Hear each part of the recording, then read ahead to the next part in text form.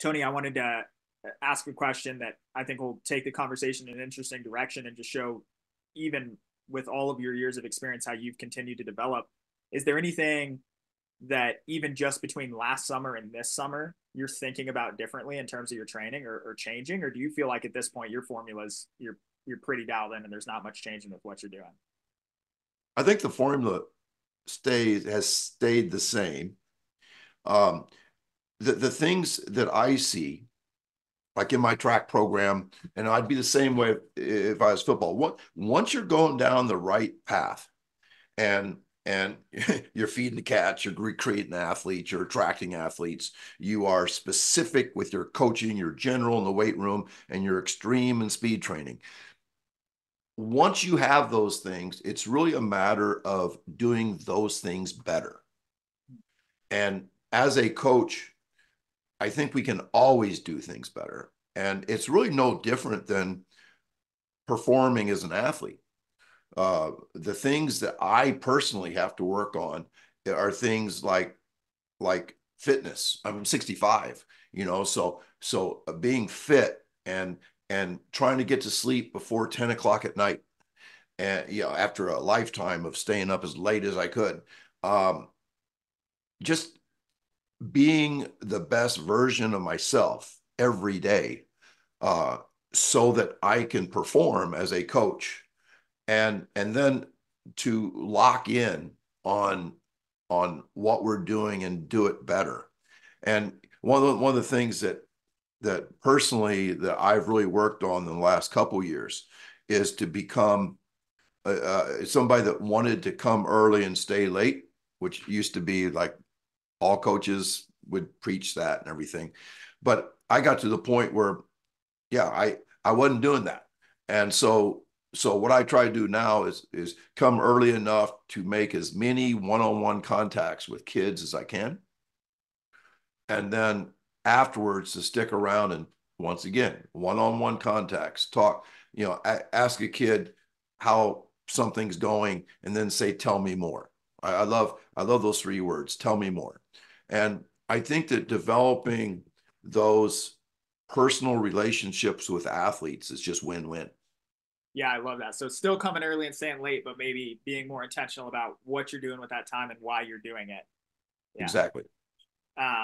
Just in your own development as a coach, is there anything, even just since last summer, that coming into this summer you are thinking about differently and doing differently in your training? Yeah, absolutely. I think the way we've changed things over the last couple of years. We used to bring kids in on Monday. We would go, I think, Monday, Tuesday, Thursday, but with so much travel, AAU basketball, travel baseball, we've moved that really to Tuesday, Wednesday, Thursday for a couple reasons. It gives Monday another day of rest, especially if those kids a lot of times are playing their first baseball game on Thursday night. They play Thursday, Friday, Saturday, Sunday, and then they have to come back. It gives them a day of rest. I think that's key. I think sometimes always thinking that the first day of the week is the best week to speed train or do max velocity, being a little bit more mindful about what kids are coming back from, switching sometimes because of how low volume we are even in the summer. Sometimes we'll move that, and we may look to it a little bit more, move those max velocity days to Thursday, so that Monday or Tuesday can be more of an acceleration day, Wednesday being a change of direction day leading into a speed day on Thursday. So I think always continue to be mindful of, what they're coming from. I think sometimes as football coaches, especially, we see the summer as, this is our time to get them ready for the season. And we're not mindful of they're still playing basketball. At least at my small school, they're still playing basketball. They're still playing baseball, and they're doing all these different things. And we have to take that into account in terms of what we're going to do. I can't control what they do, when they're not with me, but I can totally control what they do when I see them first thing on Tuesday. Yeah, that makes a ton of sense. And I think it was a good segue here because you hit on rest and just thinking more about rest and the importance of how you structure that. We had one of our attendees ask a question that kind of ties into that, and this could be for both of you, but it's how much rest between the season and summer training should be had. So how much of a gap do you guys feel like there needs to be there? I would say that my view of days off has really changed. over my 43 years of coaching. I think that coaches have always understood that the day after a game needs to be a day off. But one of the crazy things in football, especially, is if you make practices harder than games on Monday, Tuesday, Wednesday, like my dad used to say, we're going to make practice so hard that the games are easy. Well, if you are burning the steak on Monday, Tuesday, Wednesday, then you are not performing on any of those days. If you have no days off, I suggest a wave-like practice plan where you have performance days and then not off days, but fundamental days where you're trying to really conserve. It's almost like a fundamental day is like a pregame. So you have a performance day, which is like game day, and then a fundamental day, and then a performance day, and then a fundamental day, and then of course the game is a performance. But I'll just tell this story that we have a 19-week track season, and I give my kids 8 days off for spring break. Those are color-coded green. Fundamental days are color-coded yellow, and performance days are color-coded red. And I'm uncomfortable during those 8 days. I'm a coach. I was brought up like you got to outwork people. Winners outwork losers. Stars outwork the guys that didn't make it. That's why they made it. That's why the other guys didn't make it. And so deep down, I have all these crazy feelings in me because deep down, I'm a traditional coach. And I have to fight those off because every year, our first track meet after those 8 days off have mind-blowing performances. Our kids, we do not grow as we work. We do not heal as we work. We only grow and heal when we sleep and when we have days off. And one of the really hard things as a track coach these days is that so many of my football track kids are doing, instead of having a day off, they're doing 7-on-7. Instead of having the next day off, they're going to some personal trainer who cooks them. I mean, just drives them like crazy, and then the dad loves it and all that kind of stuff. And so they're never growing. They're never healing. They'll always get injured. They will not perform well.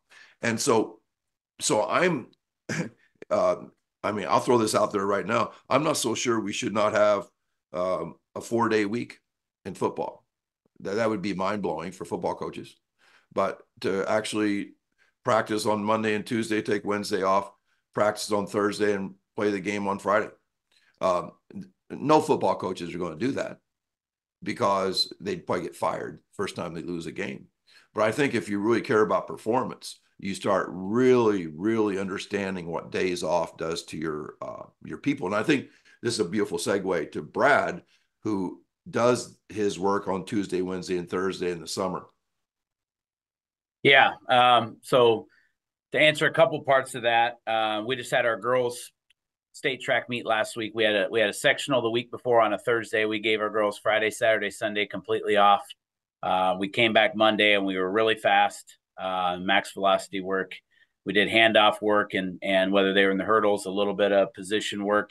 And then we ended up setting season record in the 4x2, and then we broke our school record in the 4x1. After 3 days off, running 49.91, which at the 1A level is very fast in Illinois. Our previous was 50.66. So between our conference track meet, we ran 51.23. At sectional, between sectional prelims dropping to 50.66, and then the finals, we dropped like 1.3 seconds. We did the same thing with our guys. We gave them actually 4 days off. So we had a sectional on Wednesday. We gave them Thursday, Friday, as I was at the girls' state tournament. Some guys came in and jumped and did a few things. And then, we gave them the weekend off. It was graduation. 3 of our guys are seniors. They had graduation. We came back yesterday and the guys were excited and they were ready. They're pumped for the state meet. It's to be seen yet how we'll perform, obviously. But I see the same thing, the question about summer training. So some guys are wrapping up some stuff in my athletic PE class right now. I won't see them again until June 3rd. Our track guys will, the 8 guys or 9 guys that are going to state, they'll finish Saturday, hopefully. I won't see them again until the following Tuesday. We always run really fast on that first Tuesday where the kids have had a break. They're not quite into their basketball. They're not into all their baseball stuff. They've had the first 10 days off they've had in a long, long time from training. They will be really fast. So, I think the answer there is a week to 2 weeks if you can, especially if you're training year round. I know some coaches want to kill them in the summer and so forth, but we're fine with giving the kids about 10 days off right around this time. Awesome stuff there. I was going to say, when Tony was making his controversial statement about the football training schedule, I was like, Brad, any objections? Yeah, no, I mean, and then as far as football, yeah. So when we get in the playoffs, we sprint on Mondays. We don't take the field on any Monday, but we get in the playoffs and our games are on Saturday. Monday is an off day for us. So we get in the first round of the playoffs. We played on Friday night. We find out who we're playing Saturday. Obviously, we're off Saturday. We're off Sunday. We're off Monday. And then we watch film on Tuesday. We go from walking off the game field on week 9 Friday to taking the field in helmets only the following Wednesday. We're not even in shoulder pads again for almost 7 days, 6 days without putting the shoulder pads on between week 9 and the first round. And that freaks some people out.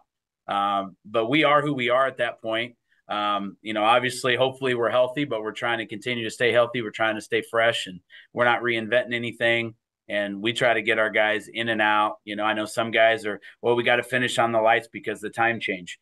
The way we set our stuff up is we're done before it gets dark. And if you know anything about Illinois, it's getting dark by 4:30, but we're out of there and our kids are home. And that's our number one concern at that point in time is game plan and preparation, which is more mental than it is physical. And then, making sure we're still working on our basic stuff. But we're not going to keep them out there for more than an hour and a half tops and hopefully an hour 20 as we get into the postseason.